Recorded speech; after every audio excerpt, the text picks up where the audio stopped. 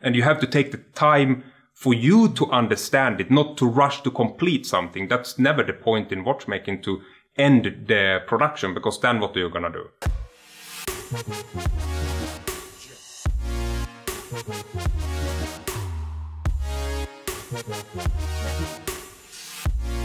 Welcome back. In this part of me documenting my visit to the KHWCC Watchmaking School in Switzerland, we see the room where the full-time students learn. It's really eye-opening. I hope you enjoy. I really loved being there. Henrik has such a great practical approach to teaching and watchmaking. The way is that you have a bar with a watch part here, and then you're beveling like that. Yes. And you just use this as a support. And then if my students do that, that depends if they like to have it or if they like this kind of way of working. It's not every student who will do it. Yep.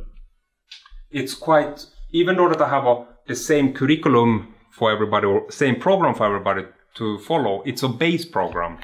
But it's not that each and every student are doing exactly the same. They also have, when they make the tools, they have certain freedom to design them how they want. Some tools have to be exactly like the drawing, but many of the tools they can design with whatever design they want, as long as they have the same function. Yeah. And the same goes for the school watch. Some wants to do the whole school watch, of course. You might not finish it because it's a lot of work to do an entire school watch in 2 years.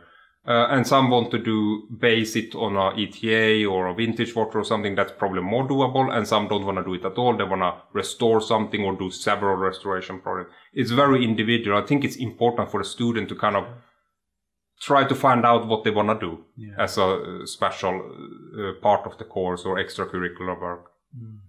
That's really good. And then I guess it'll keep the student more engaged in what they're... Yeah, it could be to do something they don't really want to do. Exactly. I mean, I have the minimum, which I try to keep to a minimum, that I have benefited very much for myself, and it could be kind of boring for some students. It's hand filing, just filing with a metal tool shaping. Yeah, but not every student like that. Yeah. But everybody must do that. Yeah. And I don't want to let go of a student here who didn't learn filing. I would be embarrassed then. So there are certain specific things that I think every watchmaker should learn to feel complete. Also for them to feel complete once they leave the school. Maybe it's nice now, they don't learn it, and it's cool to work with flashy brands and industrial watches. But then what happened 10 years down the line? When you want more out of your watchmaking life or career. And I don't want to take those classical bits and pieces out, because I benefited tremendously from it. And those I keep obviously in the program, and but maintaining also quite a lot of freedom. And they have full access to the school if they want, even the weekends and after hours if they want to, and so they have and what else are you gonna do in Locle is my question. It might not be that much else to do. So I noticed that students here are kind of staggered in their starting time of the courses. So the teaching method, is it sort of, I guess if you break it down, I'm not sure how you run it. If it's sort of modules, you go through them and then you let them go at their own sort of fruition to master that module, and then there's teachers there available for if they need help with something. Is that? Yeah, so right now I have 2 students who started in the same time, my full skill class, and they are following exactly the same, more or less. And then 1 student came later, so they would be at different parts but in the same program. For me, it doesn't actually matter at all. I can have 5 programs running at different time. It doesn't make it different. I just take out this teaching module to teach the guy that part, and then I teach him that part when the time arrives. So it doesn't, I have never noticed any difference whatsoever when the student starts and ends the course. That would, I guess it would be for schools with more than 5 students who have to control, I don't know, 12, 20 or 30 students. Then it would be more inconvenient if everybody start the same. The teacher teaches only the same and then they go home the same time. Otherwise, how can you, it would be impossible for the teacher. But if you have 4 to 6 students, it makes no difference when they're starting. It makes no difference for me at all. And I can have one class, a demonstration how to file the square of a winding stem, and the next day I show how to make a hairspring flat. That would just be up to the teacher to have the full range of skills to be able to teach everything at any given time. And I have never felt any problem with that at all. Plus, I feel it keeps me sharp to always know everything what I'm supposed to teach. No matter, it shouldn't matter when I do it. I should already be prepared, and I should just be ready to go and teach. And that's how I do it. And to be honest, it's just more interesting for me. And if you look at the board, what I'm teaching, on one I'm teaching drawing, and then on the second lower picture I'm actually teaching somebody to do hairsprings. It's totally different subjects. So everybody have just different program. It's also, the other good thing I find is that there is very little, or I don't think there is any pressure of competition, which I think could be not the best for every student. If they're all starting at the same time, they're competing, and that might lead to worse and worse quality, because now they're rushing through the program. But if they're working with different things, they don't feel like they're rushed. They can really concentrate on learning what they're supposed to be learning, rather than rush through competition. Competition is good, but it doesn't work in watchmaking at all. It's more of an art, and you have to take the time for you to understand it, not to rush to complete something. That's never the point in watchmaking, to end the production, because then what are you gonna do? For me, it's a journey to reach there and then restart it again. And it's the journey always with watchmaking. With maybe other things, it's the point that is the point. The point with watchmaking is just the travel. When you're finished with the watch, the project or whatever, that's the worry time, because what are you gonna do now? That's how I think. Very good. And here we have another profile projector, just more expensive and more modern. And now we have the digital readout, but it's nothing really special, except maybe now it can help you to work, because you can also here, like the jig borer, you can measure things. But it just looks more advanced than it is. It's exactly the same. I put something here, you will see my finger, that could be a watch part. But with this cross here, I could then just measure parts, moving them back and forward. Kind of like a CMM. So you could measure the drill hole distances? Yes, for example, very common use. You see like this. And then you would get the movement displayed in millimeters over here. And it goes down to 1,000 of a millimeter, so it's convenient to use this together with the jig boring. It's more like a backup. And at the same time, you can also, that you cannot do with the old one, but with this one, you can turn the table and measure angles. So it's very compatible with the jig boring machine. But it's also a bit of a luxury. It's not really anything that you would need. It's a bit overkill. But once you have it, it's really, really good. Very handy to work with.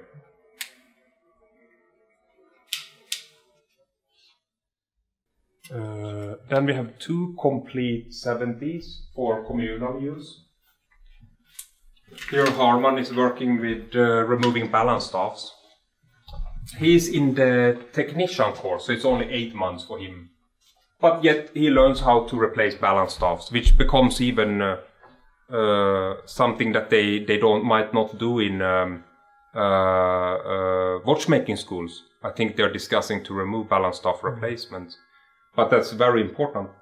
And two of the same. And then we have an overhead microscope as well, so that in the watchmaking 1 week classes, they might actually use the microscope sometimes, so that they can clearly see what happens when they are actually cutting. That's a good teacher as well, a microscope, because you see reality, what happens.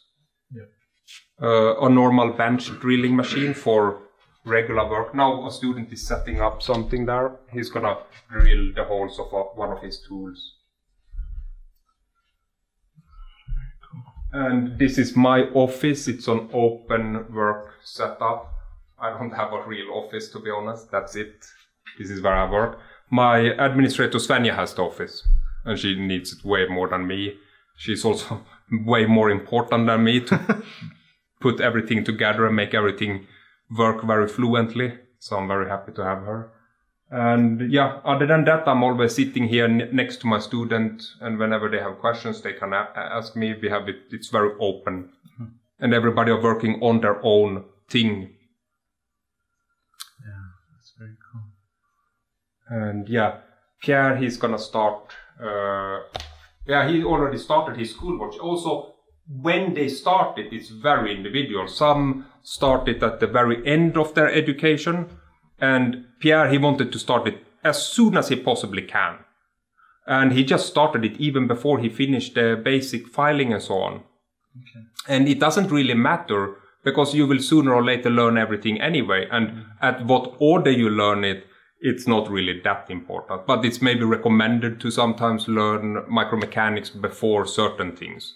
Or you want to learn making larger tools before the smaller watch parts. But you can also learn to make the small watch parts immediately first and then learn the bigger tools later. It really doesn't make that big difference, I have noticed. It's just maybe slightly easier with the larger tools because you can observe what happens. Yeah. And that's why he started with the school watch parts. And now once in a while he goes back to review. Here is one of the parts that each and every student have to do. This is a good example also. I call it a rectangular press fit plate. It's to learn jeweling actually. It's the first thing that they machine, or one of the earlier things, and it's just a rectangular brass block with 3 holes.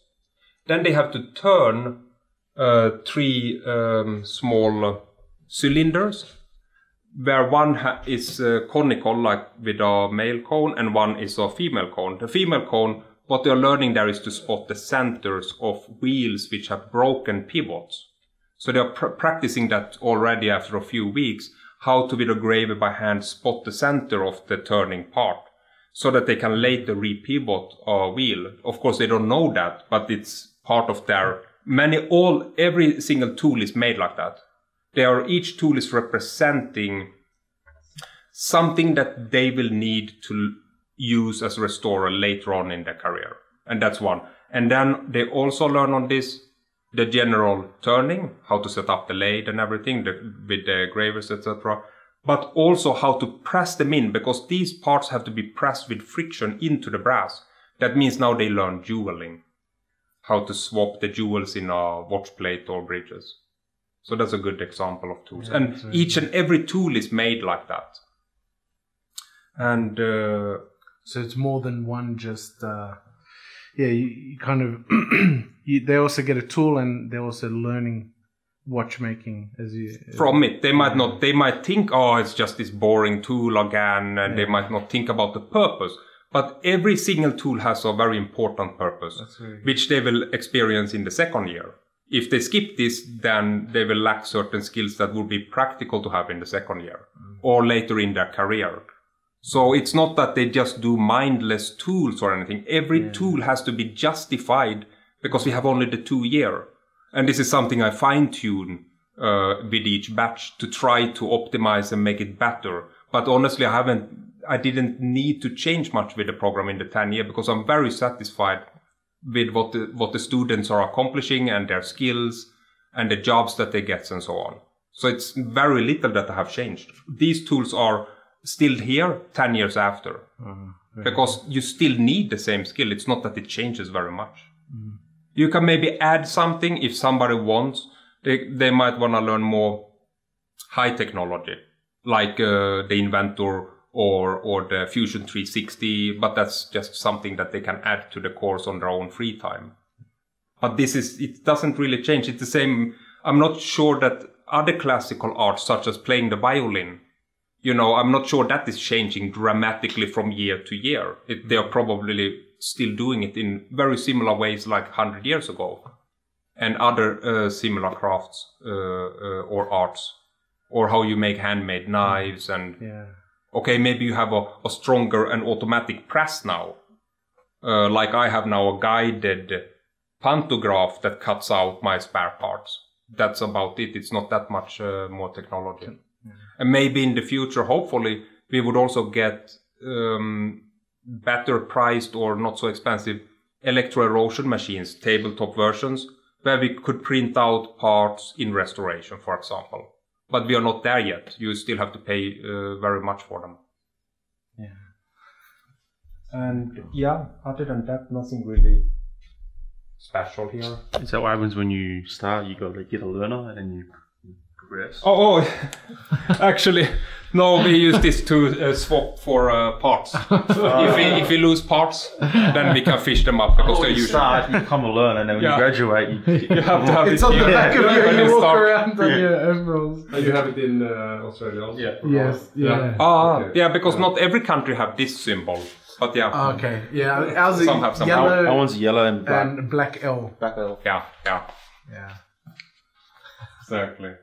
And then of course I have overhead screen connected to my microscope so that they can see very close up what I'm doing. And then I can show them live the whole class, or just if I want to, I can also be here and away from the rest of the student and discuss in person. If a student would feel intimidated or something and you don't want to show it to the whole class. Yeah. And this is for just for everybody to use. Then everybody can see, for example, this coin here.